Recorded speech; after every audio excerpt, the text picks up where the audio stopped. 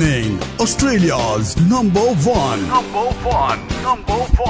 Radio Haanji. Radio हांजी 1674 M. दोस्तों इस टाइम समा हो चुका डॉक्टर संदीप भगत होरां दे नाल गलबात करन दा। जाणदे हां अज किहड़ी जानकारी साडे सारिआं दे लई लैके आए ने। हांजी डॉक्टर साहब तुसीं ऑन एयर हो इस टाइम। बहुत धन्नवाद जी सारिआं नूं। मेरा प्यार भरा सत श्री अकाल। अज आपां गुरदिआं किडनी दे कुछ तकलीफां बारे गल करदे हां। एक दिन च सारा कवर मुश्किल है, पर आपां दी थोड़ी जनरल इंट्रोडक्शन दे के ते नाल रिलेटेड कोई जेहड़े न्यूज़ च आ रही चीज़ां उहदे बारे डिस्कस करदे हां। तो लगभग उन्हें गिवन डे 1.7 जेहड़े मिलियन आस्ट्रेलियन 1.7 मिलियन आस्ट्रेलियन 18 साल की उम्र तो उत्ते ने जेहड़े बच्चों नूं इंक्लूड नहीं कर रहे, उन्हां नूं कोई ना कोई साइनस हैगे आ क्रॉनिक किडनी डिजीज ते इन्नी कि ज़्यादा कॉमन समस्या है। और किडनी या गुर्दे ऐसे साडे ऑर्गन है कि जब तक 90-95% खराब ना हो जाए सानू पता नहीं लगता, जिहड़ी फिजिकल सिम्पटम्स नहीं आते जी। तो इस करके इन्हां बारे आपां नूं अवेयरनेस रखनी होर भी ज़्यादा जरूरी हो जाती है। ते बेसिकली गुर्दियां दा काम की है शरीर दे विच जिहड़े असीं जो भी खाना खादा या जिहड़े भी अंदर भी सैल बन रहे आ टुट रहे आ, उन्हां दे मैटाबॉलिज्म तो बाद जिहड़े टॉक्सिक वेस्ट प्रोडक्ट बन रहा उन्होंने न्यूट्रलाइज करके उन्होंने पानी राही पेशाब राही कढ़ देना। तो फिल्ट्रेशन का बड़ा वधिया काम करते और चंगे खून नूं वापस रख के सर्कुलेशन चलाई रखनी। तो चंगे खून दे विच सिर्फ खून दे सैल नहीं आते, उहदे च साडा सोडियम पोटाशियम इहो ਜਿਹੇ ਜਿਹੜੇ ਜ਼ਰੂਰੀ लून ने सॉल्ट्स ने वो आ जाते हैं। इसे करके कई बार सुनिया होना भी कहते हैं लून घट खाया करो ब्लड प्रैशर पक्षों। तो तीसरा गुर्दियां का बहुत जरूरी जिहड़ा काम है वो है कि ਇਹਦੇ ਵਿੱਚੋਂ ਜਦੋਂ ਇਹਦੀ ਨਸਾਂ ਚੋਂ ਖੂਨ ਜਾਂਦਾ ਦੀ ਆਰਟਰੀਜ਼ ਚੋਂ ਉਹਦਾ ਪ੍ਰੈਸ਼ਰ ਚੈੱਕ ਕਰਕੇ ਦੇਖ ਰਿਹਾ ਵੀ ਘੱਟ ਹੈ ਕਿ ਵੱਧ ਹੈ। ਜੇ ਘੱਟ ਹੈ ਤੇ ਉਹ ਐਸੇ ਕੈਮੀਕਲ ਰਿਲੀਜ਼ ਕਰਦੀਆਂ ਨੇ ਕਿ ਪ੍ਰੈਸ਼ਰ ਵੱਧ ਜੇ ਵਧਿਆ ਹੋਇਆ ਤੇ ਫਿਰ ਉਹਨੂੰ ਰੈਗੂਲੇਟ ਕਰਨ ਲਈ ਬੰਦੇ ਨੂੰ ਪਿਸ਼ਾਬ ਜ਼ਿਆਦਾ ਆਉਂਦਾ ਜਾਂ ਅਸੀਂ ਜਿਹੜੀਆਂ ਦਵਾਈਆਂ ਵੀ ਦਿੰਦੇ ਆ ਉਹ ਗੁਰਦੇ ਤੇ ਕੰਮ ਕਰਦੀਆਂ। ਤੋ ਕੁੱਲ ਮਿਲਾ ਕੇ ਇਹਦੇ ਜਿਹੜੇ ਗੁਰਦਿਆਂ ਦਾ ਜ਼ਰੂਰੀ ਕੰਮ ਇਹ ਆ ਵੀ ਸਰੀਰ ਚੋਂ ਜਿਹੜਾ ਜ਼ਹਿਰੀਲੇ ਪਦਾਰਥ ਕੱਢਣੇ ਤੇ ਸਾਡਾ ਬਲੱਡ ਪ੍ਰੈਸ਼ਰ ਮੇਨਟੇਨ ਰੱਖਣਾ। तो कुछ ਜਿਹੜੀਆਂ ਇਲਨੈਸਿਸ ਜਿੱਦਾਂ ਹੋ ਗਿਆ ਮੰਨ ਲਓ ਉਮਰ ਦੇ ਨਾਲ ਜਾਂ ਕਿਸੇ ਕਾਰਨ ਕਰਕੇ ਆਪਣੀਆਂ ਨਾੜੀਆਂ ਹਾਰਡ ਹੋ ਗਈਆਂ ਨੇ ਤੇ ਬਲੱਡ ਪ੍ਰੈਸ਼ਰ ਵੱਧ ਗਿਆ ਜਾਂ ਕਿਸੇ ਨੂੰ ਸ਼ੂਗਰ ਦੀ ਬਿਮਾਰੀ ਹੈ ਤੇ ਉਹਦੇ ਨਾਲ ਗੁਰਦਿਆਂ ਦੀ ਬਿਮਾਰੀ ਦਾ ਹੋ ਜਾਣਾ ਬਹੁਤ ਜ਼ਰੂਰੀ ਹੈ। ਹੋ ਜਾਣਾ ਮਤਲਬ ਇਟਸ ਆਲਮੋਸਟ ਗਿਵਨ ਕਿ ਜੇ ਨਹੀਂ ਪ੍ਰੀਕਾਸ਼ਨ ਲਈ ਤਾਂ ਉਹ ਇਫੈਕਟ ਕਰਨਾ ਹੀ ਕਰਨਾ। ਫਿਰ ਜਿਹੜੇ ਸਮੋਕਰਸ ਨੇ ਜਾਂ ਜ਼ਿਆਦਾ ਐਲਕੋਹਲ ਪੀਂਦੇ ਨੇ ਉਹੀ ਚੀਜ਼ ਘੁੰਮ ਕੇ ਪਿਸ਼ਾਬ ਰਾਹੀਂ ਜਾ ਰਹੀ ਹੈ ਤੇ ਗੁਰਦਿਆਂ ਨੂੰ ਤੰਗ ਕਰ ਰਹੀ ਹੈ। ਜਾਂ ਫਿਰ ਕਈਆਂ ਨੂੰ ਆਪਣੇ ਜਿੱਦਾਂ ਬਲੈਡਰ ਇਨਫੈਕਸ਼ਨ ਆ ਆਪਾਂ ਯੂਰੀਨਰੀ ਇਨਫੈਕਸ਼ਨ ਕਰੀ ਦੀਦਾ ਉਹ ਕਾਫੀ ਅਗਰ ਕਾਮਨ ਜਾਂ ਫ੍ਰੀਕੁਐਂਟਲੀ ਹੋ ਰਿਹਾ ਤੇ ਉਹ ਇਨਫੈਕਸ਼ਨ ਵਾਪਸ ਉੱਤੇ ਗੁਰਦਿਆਂ 'ਚ ਜਾ ਰਿਹਾ ਤੇ ਉਹ ਵੀ ਗੁਰਦਿਆਂ ਦੀ ਜਿਹੜੀ ਲੌਂਗ ਟਰਮ ਸਿਹਤ ਨੂੰ ਖਰਾਬ ਕਰਦਾ, ਉਹਦੇ ਸੈੱਲ ਜਿਨ੍ਹਾਂ ਨੇ ਫਿਲਟਰ ਕਰਨਾ ਸੀ ਉਹਨਾਂ ਨੂੰ ਖਤਮ ਕਰਦਾ। ਫਿਰ ਇੱਕ ਚੀਜ਼ ਹੋਰ ਆ ਜਾਂਦੀ ਅਗਰ ਅਸੀਂ ਪਾਣੀ ਦੀ ਮਾਤਰਾ ਚੰਗੀ ਨਹੀਂ ਪੀ ਰਹੇ ਹਾਂ ਤੇ ਗੁਰਦੇ ਸਾਡੇ ਸਰੀਰ ਚੋਂ ਟੌਕਸਿਨ ਜਾਂ ਜ਼ਹਿਰੀਲੇ ਪਦਾਰਥ ਕੱਢ ਰਹੇ ਨੇ, ਕੈਲਸ਼ੀਅਮ ਹੋ ਗਿਆ ਜੋ ਵੀ ਐਕਸਟਰਾ ਮਟੀਰੀਅਲ ਹੈ, ਪਰ ਉਹਨੂੰ ਫਲਸ਼ ਕਰਨ ਲਈ ਪਾਣੀ ਪਿੱਛੋਂ ਨਹੀਂ ਅਸੀਂ ਦੇ ਰਹੇ ਜ਼ਿਆਦਾ ਤੇ ਉਹ ਫਿਰ ਉੱਥੇ ਇਕੱਠਾ ਹੋ ਕੇ ਤੇ ਉਹਨਾਂ ਦੇ ਨਾਲ ਪੱਥਰੀ ਬਣ ਜਾਂਦੀ ਜਿਹਨੂੰ ਗੁਰਦੇ ਦੀ ਪੱਥਰੀ ਕਹਿੰਦੇ ਆ, ਕਾਫੀ ਦਰਦ ਹੁੰਦੀ ਆ।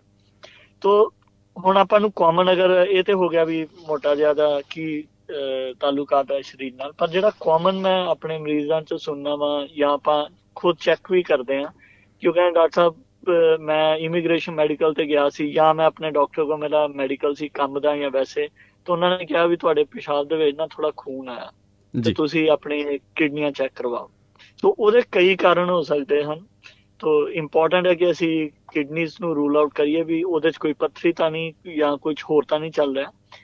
ਕਿਡਨੀਜ਼ ਨੂੰ ਫਿਰ ਅਗਲੇ ਅਸੀਂ ਟੈਸਟ ਕਰਦੇ ਹਾਂ ਕਿਉਂਕਿ ਮੈਂ ਜਿੱਦਾਂ ਪਹਿਲਾਂ ਵੀ ਦੱਸਿਆ ਸੀ ਜ਼ਰੂਰੀ ਚੀਜ਼ਾਂ ਫਿਲਟਰ ਕਰਕੇ ਰੱਖ ਲੈਂਦੀ ਹੈ ਤੇ ਖੂਨ 'ਚ ਵਾਪਸ ਪਾਉਂਦੀ ਹੈ। ਪ੍ਰੋਟੀਨ ਹੋ ਗਿਆ ਜਿਹੜਾ ਸਾਡੇ ਜ਼ਰੂਰੀ ਹੈ ਸਿਹਤ ਵਾਸਤੇ। ਔਰ ਅਗਰ ਪਿਸ਼ਾਬ 'ਚ ਜ਼ਿਆਦਾ ਪ੍ਰੋਟੀਨ ਲੂਜ਼ ਕਰ ਰਿਹਾ ਮਤਲਬ ਕਿ ਜਿਹੜੀ ਫਿਲਟਰ ਦਾ ਸਾਈਜ਼ ਸੀਗਾ ਕੋਈ ਮੰਨ ਲਓ ਛਾਨਣੀ ਲਾਈ ਹੈ ਜਿਹੜੀ ਕਿ ਜ਼ਹਿਰੀਲੇ ਪਦਾਰਥ ਕੱਢ ਰਹੀ ਹੈ ਪਰ ਜ਼ਰੂਰੀ ਨੂੰ ਉਹਨੇ ਰੋਕ ਕੇ ਰੱਖਣਾ ਸੀ। ਛਾਨਣੀ ਅਗਰ ਖੁੱਲ ਗਈ ਹੈ ਤਾਂ ਸਾਡਾ ਪ੍ਰੋਟੀਨ ਵੀ ਪਿਸ਼ਾਬ ਰਾਹੀਂ ਬਾਹਰ ਜਾ ਰਿਹਾ ਜਿਹੜੀ ਚੰਗੀ ਗੱਲ ਨਹੀਂ ਹੈ। ਫਿਰ ਅਸੀਂ ਉਹਦੇ ਕਾਰਨਾਂ ਨੂੰ ਇਨਵੈਸਟੀਗੇਟ ਕਰਦੇ ਹਾਂ। ਤੋ ਬਲੱਡ ਪ੍ਰੈਸ਼ਰ ਔਰ ਅਗਰ ਡਾਇਬਟੀਜ਼ ਹੈ ਇਹ ਦੋ ਚੀਜ਼ਾਂ ਦਾ ਬਹੁਤ ਜ਼ਰੂਰੀ ਨਾਲ ਲਗਾਤਾਰ ਹਰ ਸਾਲ ਜਾਂ 6 ਮਹੀਨੇ ਬਾਅਦ ਆਪਣੇ ਗੁਰਦਿਆਂ ਦੇ ਜਿਹੜੇ ਟੈਸਟ ਨੇ ਉਹ ਵੀ ਕਰਾਉਂਦੇ ਰਹਿਣਾ। ਫਿਰ ਆ ਜਾਂਦਾ ਕਿ ਅਸੀਂ ਪ੍ਰੀਵੈਂਸ਼ਨ ਪੱਖੋਂ ਜੇ ਸਾਨੂੰ ਪਤਾ ਹੀ ਕੁਛ ਨਹੀਂ देखो एक्सरसाइज की मैं हमेशा गल करांगा और डाइट की। अगर अपनी रेगुलर एक्सरसाइज डाइट और वेट कंट्रोल रखांगे तो साडे सारे ऑर्गन जिहड़े ने वो सही चलणगे, किडनीज भी ਉਹਦੇ ਵਿੱਚ इंक्लूडिड ने। फिर आ जाती पानी की मात्रा। कई बार तुसीं पुछदे हो ना कि इहनूं गर्मियां 'ਚ भी तुसीं 2 लीटर पी लैंदे, हाँ जी पी लैंदे आ, तो फिर जदों तुसीं ਉਹਨਾਂ ਨੂੰ ਪੁੱਛਦੇ ਵੀ ਅੱਛਾ ਗਿਣਾਓ ਹਾਂ ਜਰਾ ਕਿੱਦਾਂ, ਤੇ ਉਹ ਕਰ ਕਰਾ ਕੇ ਮੈਂ ਅਸੀਂ 1-1.5 ਬੰਦਾ ਉਹਦੇ 'ਚ ਵੀ ਜਿਹੜਾ ਅੱਧੀ ਮਾਤਰਾ ਤੇ ਉਹਨਾਂ ਦੀ ਹੁੰਦੀ ਟੀ ਕਾਫੀ ਦੀ। ਸੋ ਟੀ ਕਾਫੀ ਕਹਿਣ ਨੂੰ ਤਾਂ ਲਿਕੁਇਡ ਹੈ, ਪਰ ਇਹ ਤੁਹਾਡੇ ਕਿਡਨੀਜ਼ ਨੂੰ ਜ਼ਿਆਦਾ ਪਿਸ਼ਾਬ ਕਰਨ ਤੇ ਲਈ ਡਾਇਊਰੈਟਿਕਸ ਦਾ ਕੰਮ ਕਰਦੇ, ਯਾਨੀ ਹੋਰ ਪਿਸ਼ਾਬ ਆਉਂਦਾ। ਸੋ ਜਿਹੜਾ ਤੇ ਤੁਸੀਂ ਥੋੜਾ ਆਪਾਂ ਨੂੰ ਆਪ ਵੀ ਹਾਈਡਰੇਸ਼ਨ ਚਾਹੀਦੀ ਸੀ, ਉਹ ਵੀ ਤੁਸੀਂ ਬਾਹਰ ਕੱਢਦੀ ਹੈ। ਸੋ ਉਹਨੂੰ ਤਾਂ ਮੈਂ ਨਹੀਂ ਇੰਕਲੂਡ ਕਰਦਾ ਹੁੰਦਾ। ਮੈਂ ਪਲੇਨ ਪਾਣੀ ਵਰਗੀ ਨਿਆਮਤ ਜਿਹੜੀ ਹੈ ਉਹ ਮਤਲਬ ਉਹਦਾ ਕੋਈ ਮੈਚ ਨਹੀਂ ਹੈ। ਸੋ ਪਲੇਨ ਪਾਣੀ ਦੇ ਬਾਰੇ ਧਿਆਨ ਕਰਨਾ ਚਾਹੀਦਾ ਵੀ ਆਪਾਂ ਨੂੰ ਉਹ ਪੀਣਾ ਚਾਹੀਦਾ ਜੀ, ਉਹਦੇ ਨਾਲ ਕਿਡਨੀ ਸਾਫ਼ ਰਹਿੰਦੀਆਂ। ਮਤਲਬ ਇਹਦਾ ਹੁਣ ਸੰਬੰਧ ਇਸ ਤਰ੍ਹਾਂ ਹੈ ਕਿ ਜੇ ਸਾਡੇ ਸਰੀਰ 'ਚ ਹਾਈਡਰੇਸ਼ਨ ਘੱਟ ਹੈ, ਪਾਣੀ ਘੱਟ ਰਿਹਾ ਨਾ, ਤੇ ਜਿਹੜਾ ਖੂਨ ਜਾ ਰਿਹਾ ਕਿਡਨੀਜ਼ ਨੂੰ, ਉਹ ਇਹ ਸਿਗਨਲ ਦਿੰਦਾ ਵੀ ਸ਼ਾਇਦ ਯਾਰ ਘੱਟ ਗਿਆ, ਤੇ ਕਿਡਨੀਆਂ ਕੀ ਕਰਦੀਆਂ, ਉਹਨੂੰ ਪ੍ਰੈਸ਼ਰ ਨੂੰ ਮੇਨਟੇਨ ਕਰਨ ਲਈ ਨਾ ਬੰਦ ਹੋਣ ਲੱਗ ਪੈਂਦੀਆਂ। ਤੇ ਜੇ ਬੰਦ ਹੋਣੀਆਂ ਤੇ ਲੌਂਗ ਟਰਮ ਤੇ ਫਿਰ ਉਹਨੂੰ ਨੁਕਸਾਨ ਹੋਣਾ, ਉਹਨਾਂ ਦੇ ਸੈਲਸ ਡੈਡ ਹੋਣਗੇ। ਤੋ ਇਸ ਤਰ੍ਹਾਂ ਇਹ ਕੰਮ ਕਰਦੀਆਂ। ਤੋ ਇੱਕ ਹੋਰ ਜਿਹੜਾ ਪਬਲਿਕ ਹੈਲਥ ਕੰਸਰਨ ਹੈ, ਤੁਸੀਂ ਅੱਜ ਮੰਨ ਲਓ ਕਿ ਅਸੀਂ ਕੈਮਿਸਟ ਜਾਂ ਸੁਪਰਮਾਰਕੀਟ 'ਚ ਵੀ ਜਾਂਦੇ ਹਾਂ, तो ਆਪਾਂ ਨੂੰ ਆਈਬੋਪਰੂਫਨ ਇੱਕ ਕੈਮੀਕਲ ਨੇਮ ਹੈ, ਉਹਦੇ ਅੰਡਰ ਕਈ ਮੈਡੀਸਨ ਸਾਨੂੰ ਜਨੈਰਿਕ ਜਾਂ ਦੂਜੀਆਂ, ਇੱਕ ਬ੍ਰਾਂਡ ਦਾ ਨਾਮ ਲੈਣਾ ਜਿਹੜਾ ਕਾਮਨਲੀ ਮਿਲ ਜਾਂਦਾ ਕੈਮਿਸਟ ਵੇਅਰ ਹਾਊਸ ਵਗੈਰਾ ਤੋਂ, ਐਡਵਿਲ ਕਹਿੰਦੇ ਆ। ਸੋ 200 ਮਿਲੀਗ੍ਰਾਮ ਦੀ, ਜਿੱਦਾਂ ਇਹਨਾਂ ਨੂੰ ਐਂਟੀ ਇਨਫਲਾਮੇਟਰੀ ਪੇਨ ਕਿਲਰਸ ਕਹਿੰਦੇ ਆ। ਇਹ ਨਸ਼ੇ ਵਾਲੇ ਨਹੀਂ ਨੇ, ਪਰ ਇਹ ਸਾਡੇ ਦਰਦ ਨੂੰ ਠੀਕ ਕਰਦੇ ਆ, ਇਨਫਲਾਮੇਸ਼ਨ ਰੋਕ ਕੇ। ਔਰ ਉਹੀ ਜਿਹੜਾ ਮੈਕੈਨਿਜ਼ਮ ਹੈ ਉਹ ਕਿਡਨੀ 'ਚ ਵੀ ਕੰਮ ਕਰਦਾ ਸਾਡੇ ਬਲੱਡ ਪ੍ਰੈਸ਼ਰ ਨੂੰ ਰੈਗੂਲੇਟ ਕਰਨ ਲਈ, ਜਿਹੜਾ ਕਿ ਚੰਗਾ। ਤੇ ਜੇ ਅਸੀਂ ਲਗਾਤਾਰ ਨਾਲ ਲੈਂਦੇ ਰਹਿੰਦੇ ਹਾਂ, ਲਗਾਤਾਰ ਦਾ ਮਤਲਬ ਅਗਰ ਅਸੀਂ 2 ਹਫ਼ਤੇ ਤੋਂ ਜ਼ਿਆਦਾ, ਔਰ ਕਈਆਂ ਨੂੰ ਮੰਨ ਲਓ ਕੋਈ ਵੀ ਕਾਰਨ ਹੈ, ਆਰਥਰਾਈਟਿਸ ਹੈ ਜਾਂ ਉਹ ਆਪਣਾ ਮਾਈਗ੍ਰੇਨ ਦੀ ਕਾਫੀ ਪ੍ਰੋਬਲਮ ਹੋ ਰਹੀ ਹੈ, ਤੇ ਉਹ ਇਹਨਾਂ ਨੂੰ ਕਾਫੀ ਰੈਗੂਲਰਲੀ ਲੈਂਦੇ ਆ, ਤੇ ਉਹਨਾਂ 'ਚ ਵੀ ਇਹ ਜਿਹੜੀਆਂ ਗੁਰਦੇ ਕਾਫੀ ਖਰਾਬ ਹੋਣ ਦਾ ਰਿਸਕ ਰਹਿੰਦਾ। ਤੇ ਇਸ ਕਰਕੇ ਇੱਕ ਮੰਗ ਇਹ ਵੀ ਆ ਰਹੀ ਹੈ, ਪਿੱਛੇ ਜੀ ਥੈਰਾਪਿਊਟਿਕ ਗੁੱਡਸ ਆਸਟ੍ਰੇਲੀਆ ਨੇ ਪੂਰਾ ਐਨਾਲਿਸਿਸ ਕੀਤਾ ਸੀ, ਤੇ ਇਹ ਉਹਨਾਂ ਨੇ ਕਿਹਾ ਸੀ ਵੀ ਲੋਕਾਂ ਨੂੰ ਓਵਰ ਦਾ ਕਾਊਂਟਰ ਦੀ ਬਜਾਏ ਤੁਸੀਂ ਇਹਨਾਂ ਨੂੰ ਫਾਰਮੇਸੀ ਤੋਂ ਕਹੋ ਵੀ ਘੱਟੋ ਘੱਟ ਫਾਰਮਾਸਿਸਟ ਨਾਲ ਗੱਲ ਤਾਂ ਕਰ ਲੈਣ ਇੱਕ ਵਾਰੀ। ਮਤਲਬ ਇਹਨਾਂ ਦਾ ਲੈਣਾ ਮਾੜਾ ਨਹੀਂ ਹੈ, ਪਰ ਇਹਨਾਂ ਬਾਰੇ ਅਵੇਅਰਨੈਸ ਹੋਣੀ, ਤੇ ਉਹਦੀ ਮਿਟੀਗੇਸ਼ਨ ਫਿਰ ਇਹ ਹੈ ਵੀ ਜੇ ਕੋਈ ਲੈ ਹੀ ਰਿਹਾ ਤਾਂ ਉਹਨਾਂ ਨੂੰ ਅਸੀਂ ਕਹੀਦਾ ਵੀ ਪੇਟ ਪੱਖੋਂ, ਕਿਉਂਕਿ ਇਹ ਪੇਟ ਦੇ ਵਿੱਚ ਐਸਿਡ ਦਾ ਸਾੜ ਪਾ ਸਕਦੀਆਂ, ਇਸ ਲਈ ਕਹੀਦਾ ਵੀ ਖਾਣੇ ਦੇ ਨਾਲ ਲਓ।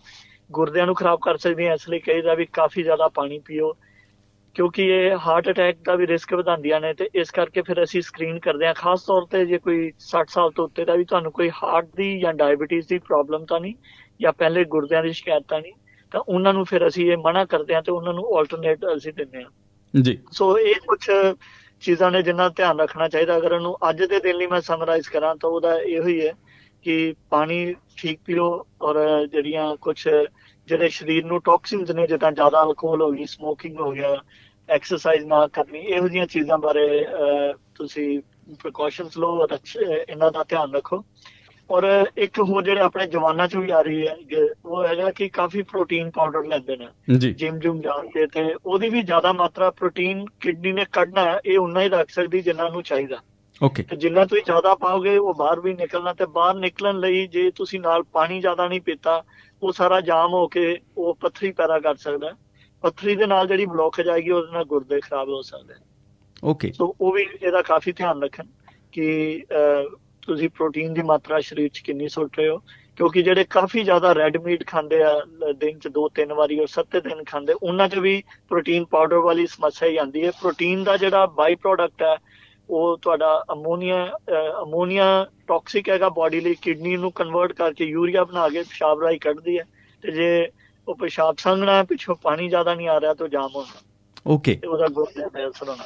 ਹਾਂਜੀ, ਸੋ ਇਹ ਕਾਫੀ ਕਾਮਨ ਪ੍ਰੋਬਲਮ ਹੈ, ਤੇ ਕਾਮਨ ਮਿਸਟੇਕ ਹੋ ਸਕਦਾ ਵਾ ਕਿ ਕਾਫੀ ਲੋਕ ਕਰ ਰਹੇ ਹੋਣ। ਸੋ ਜ਼ਰੂਰ ਪਾਣੀ ਹਰ ਇੱਕ ਸਿਚੁਏਸ਼ਨ ਦੇ ਵਿੱਚ ਆਪਾਂ ਕਹਿ ਲਈਏ ਕਿ ਪਾਣੀ ਸਾਨੂੰ ਬਹੁਤ ਜ਼ਿਆਦਾ ਜ਼ਰੂਰੀ ਹੈ।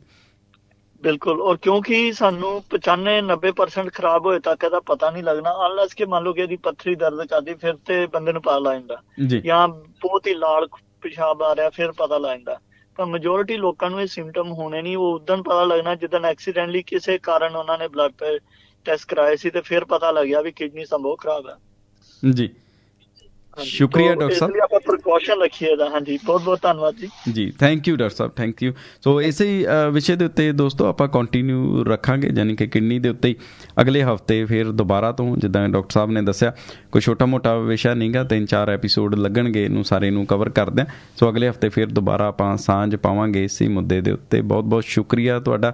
ਚੜ੍ਹਦੀ ਕਲਾ 'ਚ ਰਹੋ, ਹੱਸਦੇ ਖੇਡਦੇ ਰਹੋ ਅਤੇ ਸੁਣਦੇ ਰਹੋ ਰੇਡੀਓ ਹਾਂਜੀ। ਰੇਡੀਓ ਹਾਂਜੀ 1674